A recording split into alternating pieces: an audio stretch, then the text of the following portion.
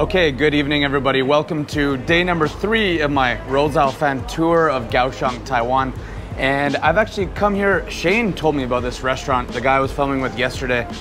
And apparently this is a Michelin star Taiwanese food restaurant. I don't know how many Michelin star restaurants there are in Kaohsiung, but apparently this is one of them. And oh, 谢谢你, 谢谢. And wow, look at this. I mean, I guess maybe technically this might be considered a Lu Rou Fan, but it smells so delicious. And I can see there's also the Rou Zao Fan little pieces on there as well. Oh yeah. I think it's possible that I saved the best for last of this week's food tour of Taiwan, the West Davies food review show. So let's see what we got here. Okay, so right away I can just tell how tender this massive piece of pork is. It's just ridiculous. You just need a couple of wooden chopsticks. No knives required here at the shop. I'm just gonna take a bite of the pork first. Wow.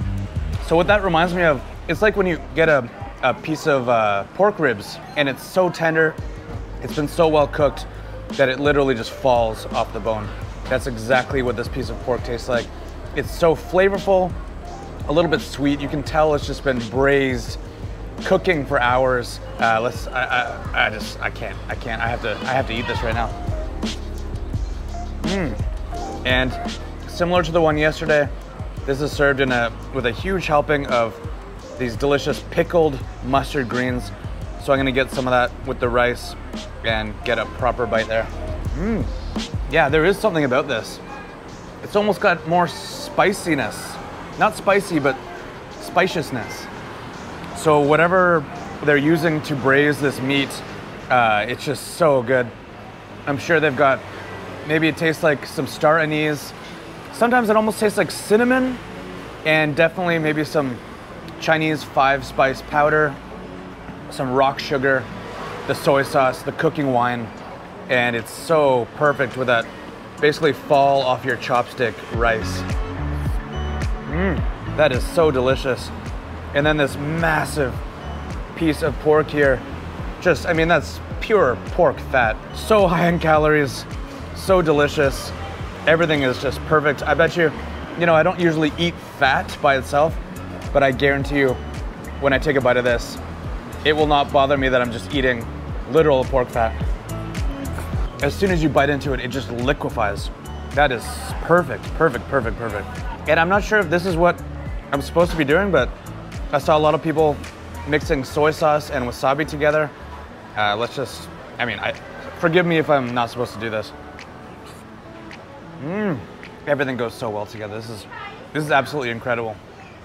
This is delicious. And I mean, talk about affordable. This whole bowl here was 60 NT. 60 NT. What's that, $2 American, something like that? Like, it's gonna fill you up. It's delicious. It's classic, traditional Taiwanese dish. Michelin 1-star. I mean, come on. It really does not get any better than this. The other restaurants were great. This one is fantastic. I'm gonna give this a huge score. I would say supremely superb, 8.9 out of 10. I don't know what it would have to do to get into the 9s, but this is absolutely fantastic. And for sure, one word of advice when you come here, just be prepared that you're gonna have to wait in line. And a lot of people are taking it to go because there weren't actually any seats inside. That's why I'm sitting outside here, relegated to this side table outside. But that's okay, it's a nice cool evening. And I'm just enjoying this meal immensely. And then as usual, I've got a little bonus dish here, bonus review of zhugan, cold pork liver. So this is absolutely one of my favorite Xiao Cai dishes in Taiwan. Let's see how this Michelin 1 style restaurant compares to some of the other ones I've tried.